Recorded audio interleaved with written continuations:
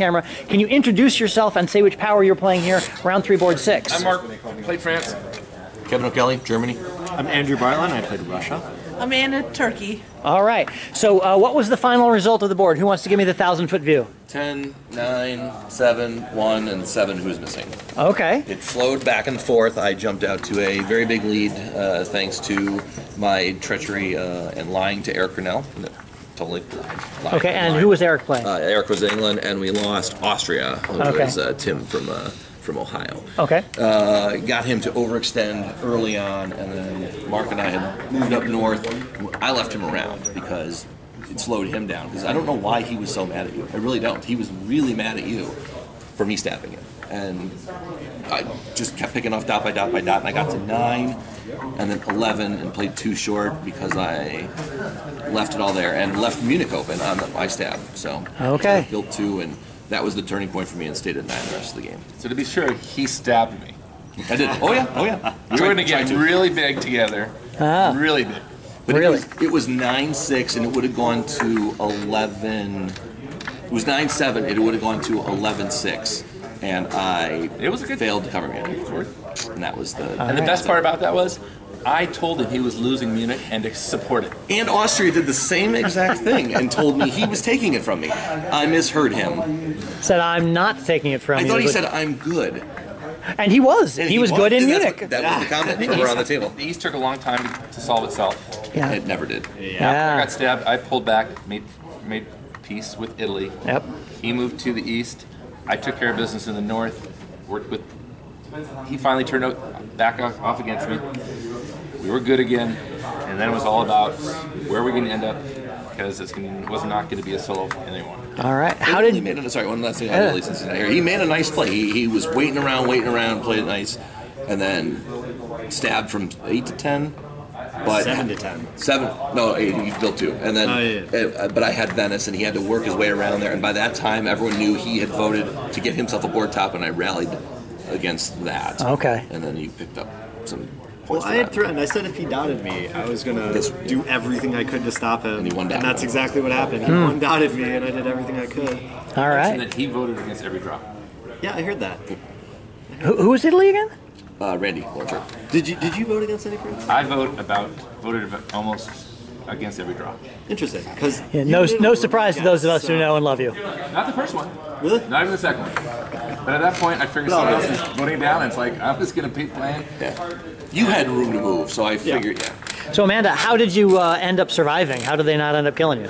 Well, I mean, in the beginning, Russia and I were aligned pretty well. Then about thanks, guys. About 1902, I had saw an opportunity to grow by taking Trieste, and ended up not providing the support that I told them I would provide. And then Russia took offense to that. Okay. And then just decided to ally with Italy to kill me. But then when it was pretty obvious that Italy was the one vetoing the draw, and I was at one center, Russia decided he was just going to support me. And that's how I ended up staying alive with one. Oh, there you go. Yeah. And so this is the board where Randy ended up not building in 1901 because you told him you'd support him into Greece, but you bounced him. Well, I originally told him he should go to Tunis because he wasn't going to get Greece. But he kept harping on me, I want Greece, I want Greece. So I'm like, fine, I'll support you into Greece. And then I didn't do it. That is, ladies and gentlemen, the right answer. Yeah. That's how you do that. In 01, Italy and Austria are both at 3. Yeah, I have that. It's already posted on YouTube. That story. Yeah, and, that's England great. is here. Yep. Oh, hey, how did it go down?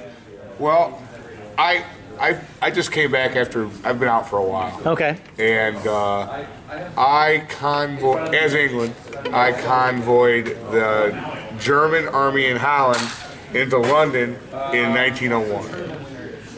1901, 1902? 1902, because it was I got tricked into a triple that never happened. And I'm like, well, there was nothing that was going to happen. I went to Russia looking for help. Was there any help to be found? And he's like, it's okay. It's okay. I'm just going to take Norway. And so I said, forget it, and I decided to try and make myself useful to Germany by still having armies up in Russia and stuff. and I wouldn't talk to France because I had to pick somebody. Yeah. And I really thought that I was offering enough to Germany that he'd take it. Yep. And so now I come back after my 2-hour nap, and Germany doesn't have any English dots at all. And France has them all. So I've accomplished absolutely nothing. Well, you accomplished something for a time. And then Ozymandias would note that... there was a point in, 1906, where I was still at 2. And, so even after you convoyed Germany into your home center, you were around for a long time. I kept him alive for a couple of years, and then I didn't think he was useful anymore. And then at that point, at the exact point, Mark thought he was useful. And there you go, like you do. I know you couldn't come to Mark, at the point that he supported me back into London from Wales, right?